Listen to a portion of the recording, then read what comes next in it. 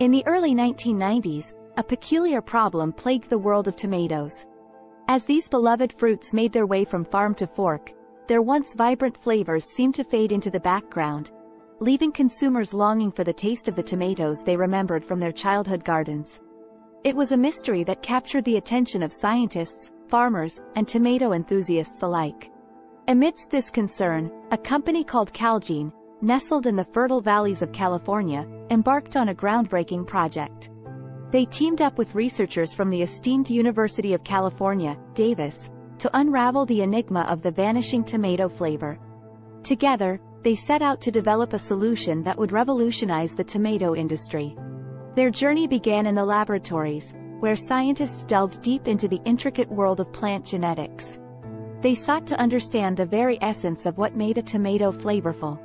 For years, tomatoes had been bred to prioritize size, shape, and durability, inadvertently sacrificing their taste in the process. This prompted the question, could science bring back the forgotten flavors?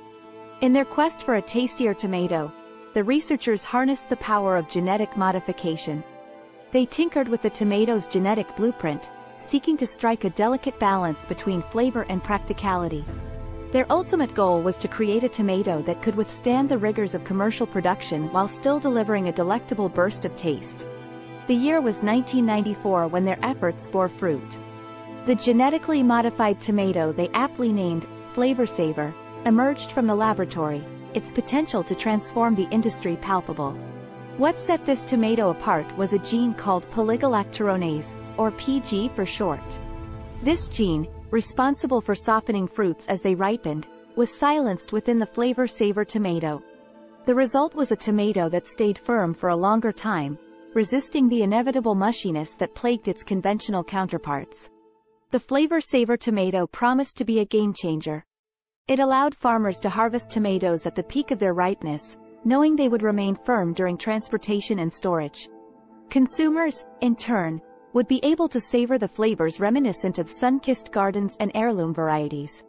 The industry buzzed with excitement as the tomato received approval from the U.S. Food and Drug Administration, paving the way for its commercial cultivation and consumption. Yet, the advent of the Flavor Savr tomato also ignited a fervent debate. Some hailed it as a triumph of science, an answer to consumer demands for both taste and convenience. Others voiced concerns about the long-term effects of genetically modified organisms.